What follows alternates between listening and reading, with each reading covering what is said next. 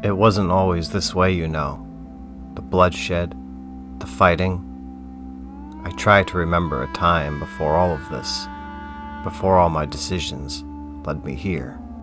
I try to see myself as I was before, but like a dream, the memories fade, hanging on the edge of my thoughts like I'm not even looking at myself, but someone else entirely. I see a face I can no longer recognize, a face who sometimes looks back at me and hates everything I've become. So how did we get here? How did it all start?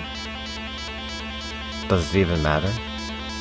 Is hearing any explanation going to change anything? As if any of the hundreds of small choices we made is going to make any difference. We're here now, and this is who I've become. Andrew Greenwall, the butcher of the East Ends, and monster of your creation. And you know what? I think I like it.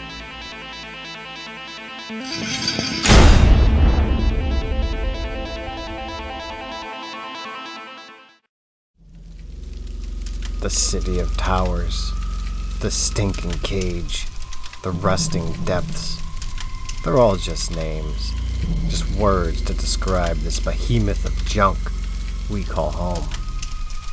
John, home to 20 million people, 20 million souls fighting for scraps like rabid dogs, fighting to stay alive, fighting to endure one more day of this rusting hellhole. Sure, there was a time when I believed this city had hope, but you stole that from me. I once, like so many, ignored the depths, ignored the crime, the horrors of the lower city. But my eyes are now open, and even if I wanted to rip them out, I can't unsee what you have shown me.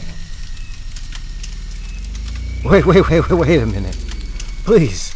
I had nothing to do with your daughter. I just operate the docks. No. You're guilty, just like all of them. No, please. Really, I can prove it. If you let me go, I can show you.